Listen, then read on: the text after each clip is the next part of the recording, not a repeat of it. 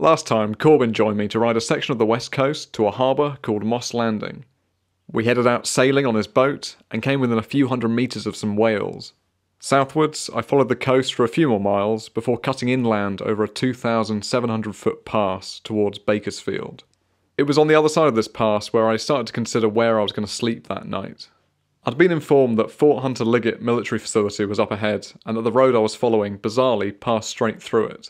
Really not wanting to get caught out in the middle of some late night live fire training session, I decided that the sensible thing to do was stop a mile or so before the entrance and make my way into the woods to camp.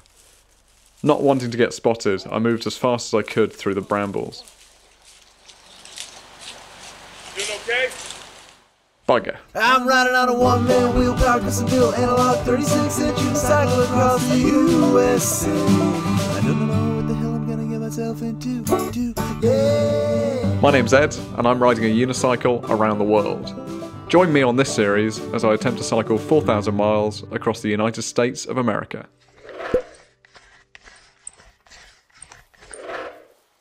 I'm okay, don't worry. Okay, cool. Man, Cheers, man. we saw you earlier today and saw your bike down, so just check to make sure you're okay. Cheers, dude. Okay, take care. Have a good day. You too. Relieved that he hadn't come to tell me off, I carried on down to the river and discovered this amazing place to camp. Oh, there. Wow. Looking back, I realised just how special this campsite was. Frequently while cycle touring, you just have to settle for somewhere unideal to camp just to get some rest. This is something special. So it's certainly not every evening that you stumble across an area as perfect as this. Wow. Oh, I think I've got to... Whoa! Yeah, that'll do. That'll do. It was a warm evening, so I was certainly in no rush to get to bed.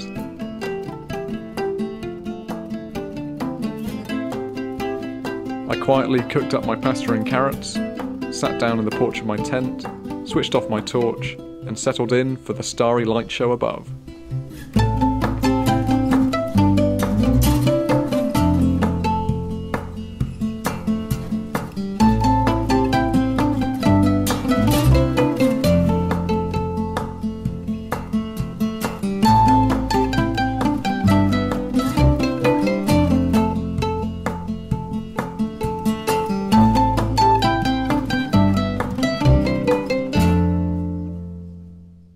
The next morning I pushed on to the military base.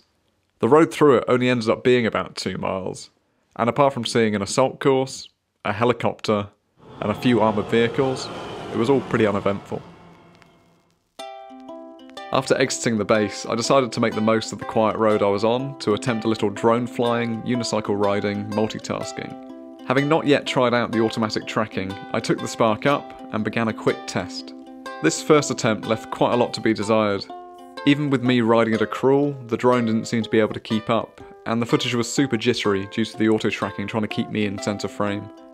I concluded that to get usable shots in the future, I'd need to fly it manually, operating the drone and try not to fall off my unicycle at the same time.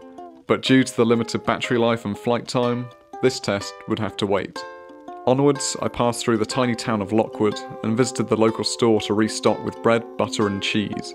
It was surprisingly expensive, at $12 for the lot. Sometimes you just have to bite the bullet and get the little bit of food from these small little places, and it's always more expensive, but whatever. You know, I need to eat.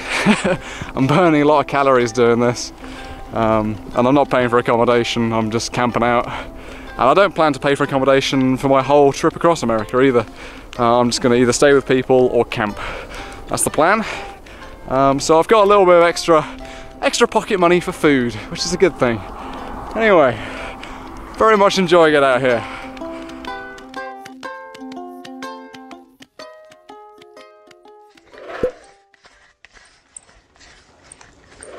I just want to quickly interrupt this video and thank everyone that's currently supporting me on Patreon. If you didn't know, you can go over there and you can watch my videos a week early. And I want to say a particularly big thank you to Kentaro Sakino, Andrew Thomas, Kelly Jackson, Mark Paris and Elijah Legenda. You're supporting me on the 3rd tier level, which means that I say your name in this little segment. So thank you very much. Woo! All right, dark now, obviously. Just turned up at a place called Hames Valley Grange Hall, and I just phoned up the owner and asked if I could camp here. He said, yeah, so I'm gonna camp here. It's getting pretty chilly. It has been in development. Greg just called and he said that I can camp in the hall. So that's really nice of him. Thank you, Greg, if you're ever watching this. Means I'll get a bit of a warmer night, because I'm actually pretty surprised how cold it is outside. I mean, I know it's February, but it hasn't been that cold yet. So I guess I'm entering colder weather. I mean, I've climbed up quite high, so I mean, that's probably why. But there we are, warm night in a hall tonight.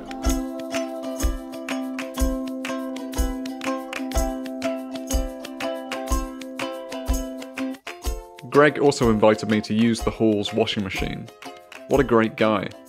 After bunging in all my rags, I made the most of the evening by sitting down to stitch up a small hole in my pannier. Don't know if you can see that, just there. I'll do a close-up. But yeah, I mean, all my equipment is just starting to fall apart. My tent zips are starting to fail. My bags are ripping.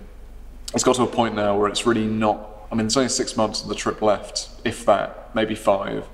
And it's just got to a point where it's not worth replacing stuff anymore. I'm just having to really just patch it and just jerry-rig stuff to get me back home. But it's not a big deal. But yeah, this is a thing that if I leave it, it's just going to get worse and worse, and it's going to be a bigger job when I eventually do get around to doing it. Before I left on this trip, like over 3 years, well, yeah, probably about 3 years ago now, I got in touch with a guy called Carrie Gray, and he lives in the US. I think he's from Baltimore, and he'd done a lot of unicycle touring and still is doing a lot of unicycle touring. And I got in touch with him because on his website he said he might be able to build some custom unicycle bags. And these ones were really good. He sent them in the post. They're obviously just fabric bags, exactly like these ones. And they lasted me until Kyrgyzstan. And they were still okay, but they were starting to fall apart a little bit, like these ones are. So I got them replaced. I found a little old lady in Bishkek, in Osh Bazaar in Bishkek, and she made me some new ones. So I got the material and she made me some new ones to the exact same design. But the original design that Carrie made, they're brilliant. And I hope to meet him. I mean, I'm in the US, he's in the US, so hopefully at some point in the next 4 months we'll cross paths. But I know he's kind of moving around a bit and it might not work out, but it'd be great to meet him and kind of talk unicycle touring. Because as far as I know, me and him have probably done, the most unicycle touring out of anyone in the world. So that's quite exciting. So it'd be nice to be able to meet him. Anyway, that's where I got my bags originally.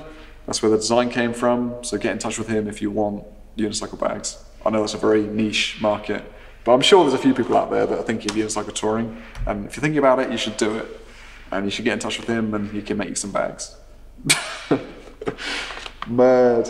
Right, okay. Let's get these stitched.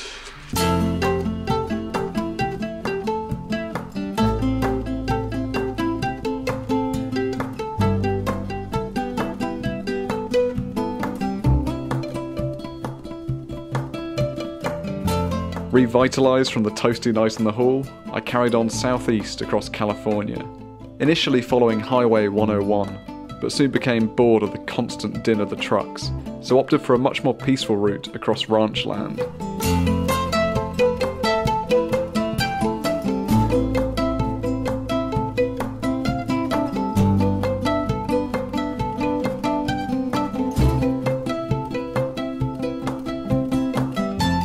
Travelling on loose tracks over the hills was of course much tougher going, but I'll take the trade-off of zero traffic and gorgeous scenery any day of the week.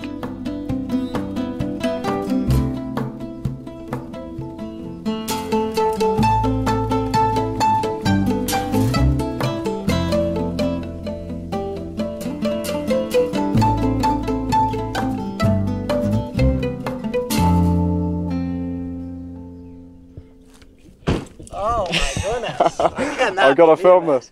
How's it going, man? Even the first time I meet you, I just feel you are a kind of familiar person to me.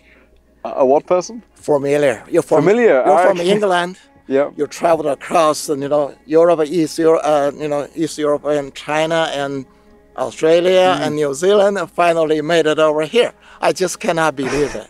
Bobby had been following my journey online, and amazingly had driven all the way out from LA just to find me. US is very different than Europe. So this is what you see here. Oh, it's fantastic. This road is amazing. Yeah, I have a bicycle here. Yeah. Okay, I like to find a place I can park my car. Yeah. I will ride you for a while. Yeah, let's do Okay. it.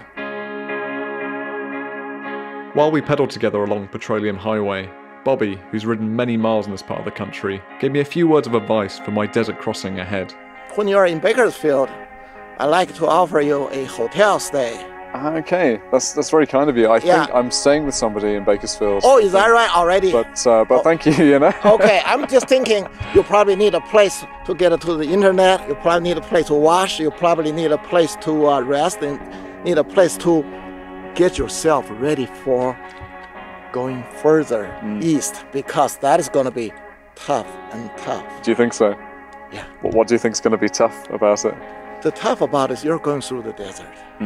Okay? Death Valley, Nevada, whatever. You're going to see miles and miles. Nobody's there. Cold in the morning, potentially hot in the day, but it could be also windy, low humidity.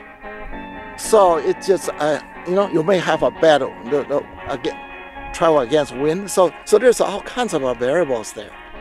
And with those slightly sobering words, this is where I'm leaving you for this installment. Tune in next time to see if Bobby's predictions come to fruition.